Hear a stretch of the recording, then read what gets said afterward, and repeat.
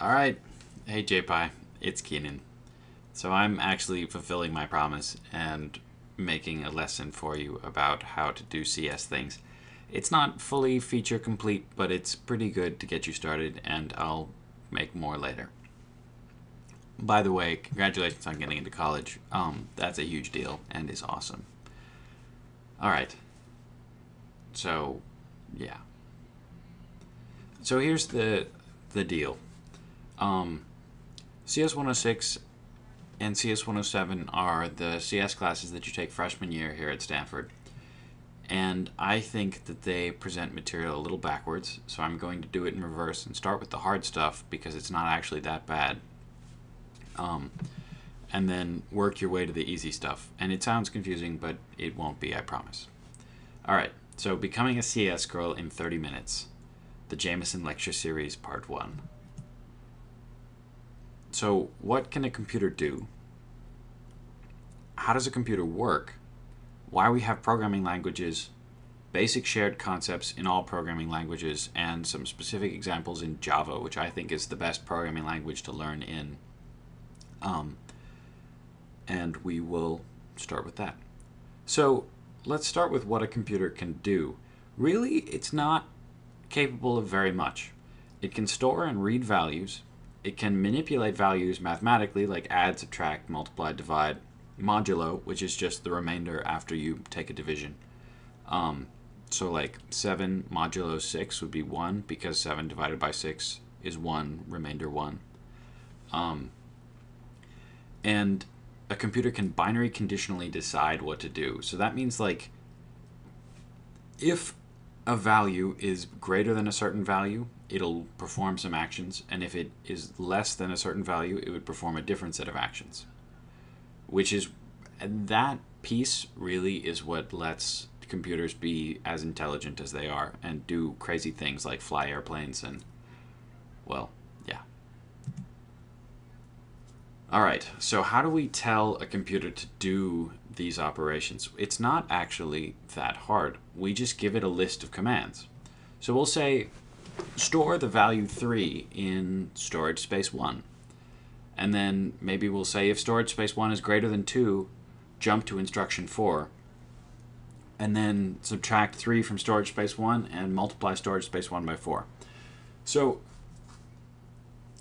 if a computer were reading this, it would start at 1, and a computer would say, alright, I'm going to go find storage space 1. So in the computer's digital infinite chest of drawers that it has to put information into, it'll find the drawer labeled storage space 1, probably the first drawer on its infinite chest of drawers, open it up and put a 3 in there, and then close the drawer. And then it'll go to the second instruction, and the second instruction says, if storage space 1 is greater than 2, jump to instruction 4. So it goes to its infinite chest of drawers, grabs storage space number 1, pulls out the value, finds that it's a 3 because that's what we just put in there, checks if that's greater than 2, in fact it is, so it jumps to instruction 4, skipping instruction 3, and it multiplies storage space 1 by 3, so at the end of the day, storage space 1 has 9 in it. And that's basically assembly code. It's not that hard. The cool thing about assembly, as a side note, is that it really is this simple. People make it out to be this extraordinarily complicated thing because it's all ones and zeros, but it's really not that bad. So computers need us to write all of that in ones and zeros, and that is a total pain in the ass. So computer programmers, being the lazy creatures that they are, they don't do that. So the solution is to write abstractions, to write things that write other things so that we don't have to write the nasty parts. So rather than write zeros and ones, we have languages called assembly languages, where we basically just type in shorthand for what we want the computer to do, and then have a program that remembers what each shorthand command corresponds to in zeros and ones. And you don't actually need to care about what's on this slide, especially the parts that look really complicated with all the division symbols and the parentheses and stuff. basically that's just showing you what actual assembly code looks like what this line move L percent EAX comma parentheses percent EBP does is basically the same as command 1 right here, where it stores a value in a storage space. Except in this case, we're storing the value in the storage space named percent %EAX into the storage space named percent %EBP. And the next line adds 10 to the storage space percent %EBP.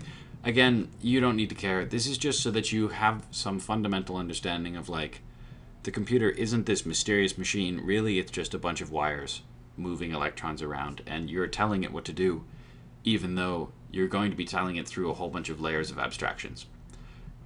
Because we didn't stop at assembly. We decided that also was too much of a pain in the ass. So even though writing zeros and ones had been solved, writing in this nasty move L percent EAX comma percent EBP is it's a nightmare.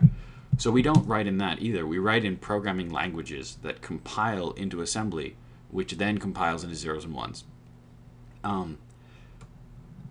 Now, by nature of the whole deal, programming languages can only really do what assembly can do. So you you see all of the same patterns in programming languages, they just maybe are expressed a little bit differently. So there will still be if statements, there will still be storing into values and reading from values and doing math. And that's basically all you can do, but with those operations you can make some extremely complicated, cool things. Alright, so how do programming languages work? You can store and read values, you can manipulate values, and you can conditionally perform certain behavior. It's exactly the same as what computers can do down on the electrical level. It's just now we're going to be saying it in a way that's a little bit more human-friendly. Okay, so in order to store and read values, you have to tell the computer, or the programming language, what kinds of values you're going to be dealing with. So if we look here at the second bullet point, int Jamieson number equals 0, what this is doing is it's saying, computer, I'm about to make a thing that is going to store an integer. And as a refresher, in case you forgot the math, integers are solid numbers. They have no decimals at the end. They're negative infinity through positive infinity, counting by 1. So int is saying it's going to be that kind of value, and then we put a name on it. We say Jamieson number, and then we say equals, and then we provide the value that we're going to be putting in it. So what the computer does when it sees this line is it's going to go to its infinite chest of drawers, get out a Sharpie, find a drawer that's unoccupied, and write on it Jamieson number, then open the drawer and put a 0 in it. And then every time in the future that you say Jamieson number, the computer is going to know to go to that drawer and get out the value that you put in it. Which is really wickedly cool, and is so much more fun and efficient than writing this all out in assembly code and having to remember that percent %EAX is the one that you want instead of percent %EBP. And God forbid you had to write this out in zeros and ones. I don't even want to think about that. So the general form for doing this is type variable name equals value. And this is one of... Don't be afraid to commit this to memory, because this is a foreign language, but unlike other foreign languages, computer programming only really has 4 important vocabulary words. And this is one of them. So you will have plenty of space in your head for all sorts of other things. Alright, so to manipulate values, you just say the name of the variable and the value that you want to put into it. So you can say Jamieson number equals 7, and the computer will go to its infinite chest of drawers, find the drawer with Jamieson number written on it, and go and put a 7 in it.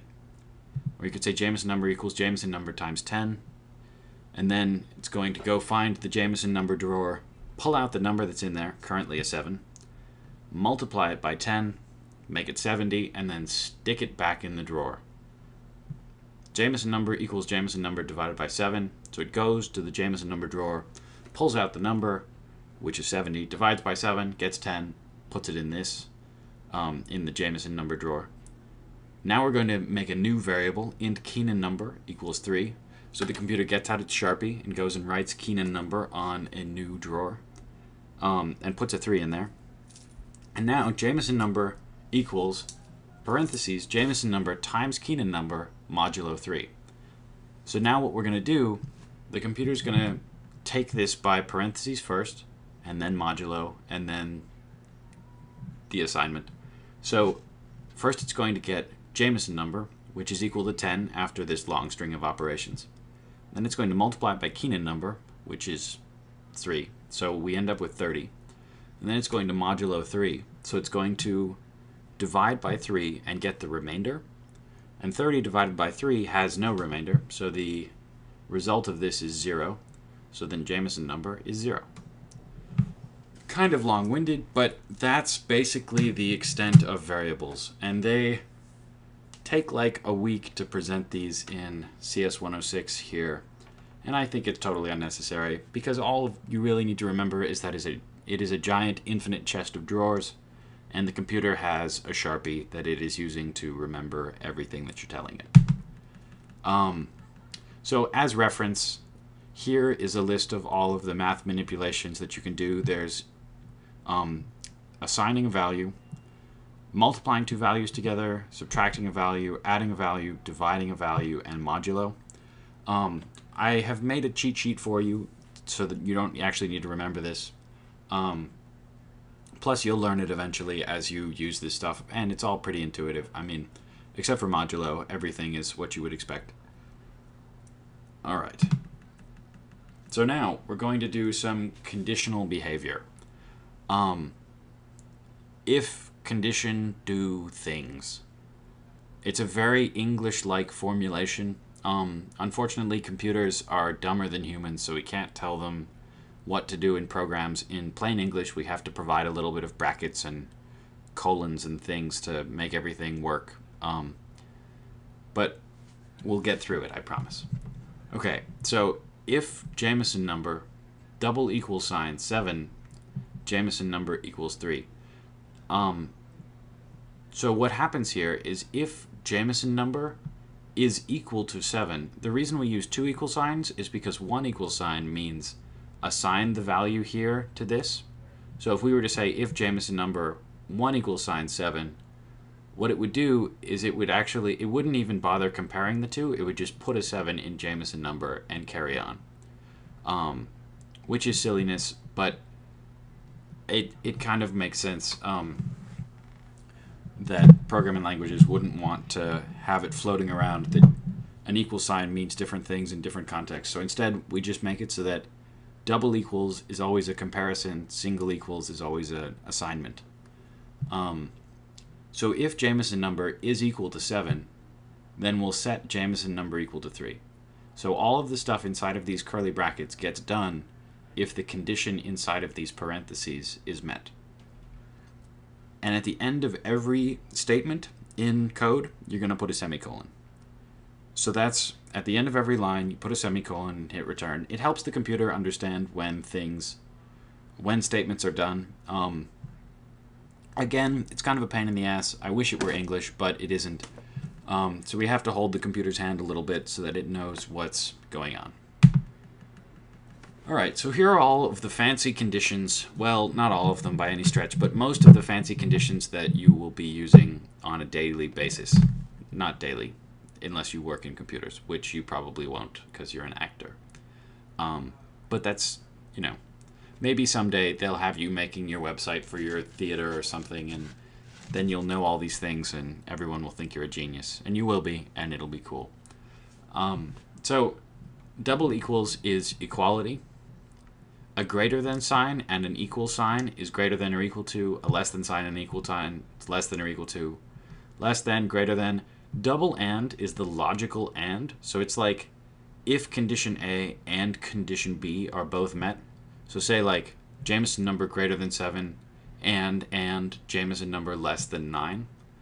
So that would be like it'll only say that this is this whole parenthetical statement, the statement inside of these parentheses, is true if part A and part B both evaluate to true. This vertical double bar thing, and the double bar is on the far right side of your keyboard underneath the delete key. If you put one of these, it'll evaluate to true if either A or B or both are true. So if any part of your statement is true, then this will evaluate to true, which is actually quite useful a lot of the time. Like, say, if you want a value to be excluded from something, like if you want it to be if A is greater than 7 or less than 3, do this, but if it's between those two values, don't do this, then you could be like, if A is greater than 7 or A is less than 3, do this thing. I don't know. It took me like 2 years after I started programming to realize that this was a thing, and I wish someone had told me earlier because it's fucking awesome.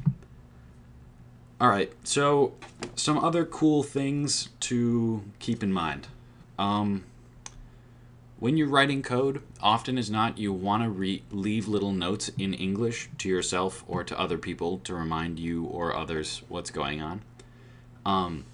So if you put 2 slashes in front of a line in your code, it will be totally ignored by the compiler, and you are free to write whatever the fuck you want without any constraints. You don't need to like remember to put semicolons after it, and the computer won't think that it's code and try to do something with it and then explode. So you are free range, whatever you want with this, which is cool and very useful. I highly recommend that you do leave notes to yourself. It's something that beginning programmers tend not to do, and I think it would actually be helpful. Like if you write justifications to yourself about why you're doing something, then when you come back and look at the code the next day, it'll make more sense. All right. So loops are another thing that's important to understand, and I don't think they're terribly complex from a conceptual level. So while this condition is met, perform this operation. Again, it's very English-like. What's going to happen here is as long as this condition is true, it'll keep doing this. So it'll do this and then go back and say, is this condition still true? It is? Okay, let's do this again. And then it'll go back and check the condition again. And if the condition is still true, it'll do it again. And it'll keep doing that forever. And you actually will often run into cases where it will actually keep doing that forever. Like imagine Jamieson number is equal to 0, right? And so you say, while Jamieson number is less than Keenon number, which is some non-zero number like 3, Jamieson number equals Jamieson number times 2. But 0 times 2 is still 0. So you then go back to the condition and say, is 0 less than 2? Why, yes. 0 equals 0. Is 0 less than 2? Oh my goodness. 0 equals 0. And so you end up in this infinite loop, and your computer gets that beach ball of death thing going on. And that's really embarrassing. So be careful when writing these that it actually will finish. Yeah. I've run into that problem so many times. Before I realized how to force quit programs, I would have to restart my computer. But I have been educated since then. Yeah, while loops, I mean, they're very simple. It's super useful for doing some stupid operation over and over and over again. In fact, that's really what computers are super useful for doing. So while loops are the bread and butter of getting computers to do what they're good at, which is perform calculation without error, lightning fast, over tons and tons of boring data. All right, so there's good news for programmers out there like yourself. All programming languages are pretty much the same. I mean, they all like to sell themselves as a little bit different, and to some extent they are all a little bit different, but really the guts are all the same because they're living on top of exactly the same architecture that can do exactly the same things. So all the variables, all the math, all the conditions, all the loops, all of that stuff is all the same across every programming language that you're going to run across, which is really encouraging. It means you learn it once, and it's done. So by the time you finished learning one language, with like maybe a week of more work, you can jump into another language without looking like a noob, which is sweet. I mean, it means that when you move to new jobs and stuff and they're using new languages, you can get up to speed almost instantly. Whereas if you move from Spain to Paris, learning French is kind of a pain in the ass. So computers have humans beat in that sense. All right. So the last big building block before you know all of computer programming, which will be awesome, is understanding functions. So a function works just like it does in math class. It takes inputs and it provides outputs. So it tends to be written a little differently in different languages, but really it's always doing exactly the same thing. And it's built, yeah, it's the same idea. Inputs are variables, output is a value. The output is universally called the return value, because the function does all of its stuff, like, I don't know. Right. Imagine a function that fetches a bone for you. It's like a little robot, and it fetches a bone, and then when it goes and gets the bone, this little robot comes back, and then the function, quote-unquote, returns. That's a shitty metaphor, but that's the idea, is that like when a function gets done with something, then it returns the value that it got from doing it. And that's the return value. Yeah, that was confusing. Ignore everything I just said. It'll all become clear in the next slide or two. The main reason to have functions is so that you don't have to write the same code a whole bunch of times over. Again, because programmers are super lazy. So if you write a piece of code that takes the square root of a number, you don't want to have to write that every time you need a square root. Instead, you just put it inside of a function, and then every time you want the square root of something, you just say, oh, function, what is the square root of this? And then the function will do it for you and then return you the value that is the square root, and you are good to carry on without copy-pasting thousands of lines. So it's a nice thing to have. All right, so a function written in C. C is a gross language, so we'll ignore most of the details here, but this is just so that you get a sense of a couple different languages and the way they do it. So C is the language that's like assembly, or it's the closest thing to assembly that you're going to find in programming languages. It's like, C is like riding dragons. This is a sweet metaphor that's just now coming to me. C is like riding dragons. So what happens is it's incredibly powerful if you know how to do it right. But it's a total pain in the ass, and if you fuck up, you will get burned. Oh, that was a sweet metaphor. Whereas Java and Python and all of these other slightly higher level languages are much more forgiving. They're like riding bunny rabbits or Volkswagen Beetles, where they don't bite back if you mess up. They'll maybe beep at you a little bit, but they don't like cause your computer to explode in a ball of flame, where C might actually do that. Okay, so the deal with C is when you write a function, you'll write the return value, you'll write the name of the function, and then in parentheses you'll put all of the things that the function takes as parameters, just like in math. So if you were to write like f of x equals 2x, you would say int f parentheses int x parentheses opening curly brackets to say what we're going to do in the function, return 2 times x semicolon parentheses. I think that's in one of these slides somewhere. If it isn't, that's a good example. To use a function, we call the function. So we just type out name of function, input 1, input 2, input 3, and then that whole block in your code is as though it is a value. It's the value that the function spits out. So if we say int, and PowerPoint capitalized this for me, but it's supposed to be a lowercase, but okay, we'll gloss over that. Int Jamieson function output equals Jamieson function parentheses Jamieson number. So if we had written a Jamieson function it would then take Jamieson number as an input, do some mystery voodoo to it, return its output, and the output would get put into this variable. Okay. If that doesn't make sense, email me and I will explain it further. So here's a real-world example in Java of calling a function. Int Jamieson root equals math.sqrt, which stands for square root, parentheses, Jamieson number, parentheses, semicolon. So math.squareroot is the name of the function provided by Java. Basically, Java has written a whole bunch of functions for you that make your life easier. Calculating a square root on a computer is not often a function that is built in. Sometimes it is, but often it isn't, and you have to write your own math methods to get there without actually having it. And getting there only using the multiplication, addition, subtraction, etc. is a total pain in the ass and requires a lot of while loops.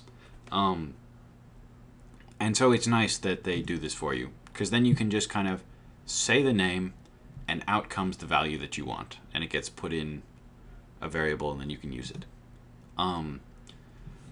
Alright, here's another cool function that Java provides. System.out.println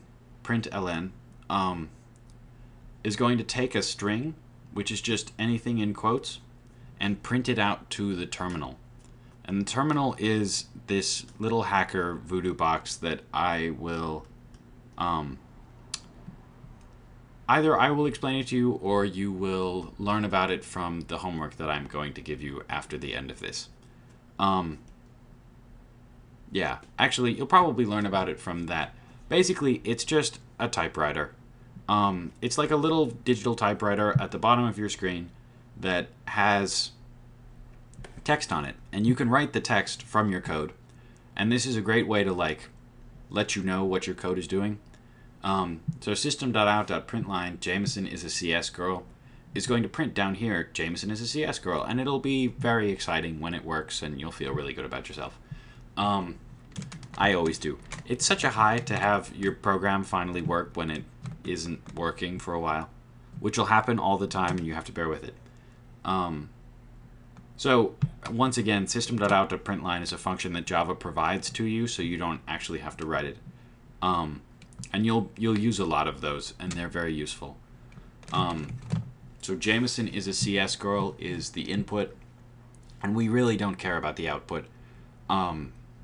But we care about the side effects of calling the function, so i.e. the side effect is printing to the console. So you don't actually care that whether the function returns a value. You care that inside of the function something happens, and a side effect of that thing happening is that out on the console, it now says Jamieson is a CS girl. Alright, so to actually write any of this code, well, actually, let's step back. Congratulations, you are now done with like 2 quarters worth of computer science. And admittedly, you probably understood half of that and can implement none at all. But conceptually, you are now way, way ahead of most Stanford freshmen, which feels good because Stanford freshmen are sometimes kind of smart. So congratulations, give yourself a round of applause. You're also, coincidentally, already in college, which is another really cool thing to be. So now we're going to talk about your homework, because you can't actually learn this stuff unless you do this stuff. So I've come up with assignments for you. Well, I haven't done it. The Stanford faculty has. But I'm going to piggyback off of them because they're a very qualified bunch. So to actually write Java code, you tend to use these things called integrated development environments. And basically what they do is they just give you a text editor and a little button and a bunch of other features. But the little button usually has a green something on it. And you click on it and it runs your code for you. It handles all of the nasty little turning the code into assembly and running the assembly on the operating system and doing all that stuff. It just works. So you hit the button and it works, or if it isn't going to work, it'll tell you what line is broken, which is so helpful. Yes, they're very convenient. So two major choices for Java. There's Eclipse and NetBeans. And these are kind of big competitors. NetBeans is the official one by Java. Eclipse is the open source one. Eclipse is better, so use that. Here's your homework. Visit this website. This is the CS106A class site. And look at their handouts on downloading Eclipse, using Carol with Eclipse, and assignment 1. That will tell you... So Carol is the name of this little robot that they've constructed that lets you move a little robot around on a screen with relatively few Java commands, which makes it feel super great because you actually get to see feedback with what you're doing almost immediately. The weenies in CS106A, which is the class that this assignment was designed for, haven't learned about variables when they do this assignment. But I think that is ass backwards. So you have learned about variables and you should use them because it makes the assignment better. And with that, right, for help, I have constructed a cheat sheet. There's also plenty of stuff on their website, but feel free to email/Facebook me if you have run into troubles. Yeah. All right, so that is the whirlwind tour of computer science at Stanford and getting started. I'll make more videos like this, and I'm planning to make like some cool online toys/tools that you can learn to use to learn basics. Because hello. Oh, hey, what's up? Have fun talking to your person on Skype or whatever. It's my sister. I'm making a... She wanted me to make her a video for code. Aw. So I'm doing Hi, it. little Keenon. Yes, this is Monica. She's interrupting the video. She's Bye. on her way. Goodbye, Monica. Alright. So that's actually about it. Yeah. Well done making it through this. If you actually made it through this. I'm not sure that you'll actually be listening at this point, but if you are, I love you. Good work. Yeah.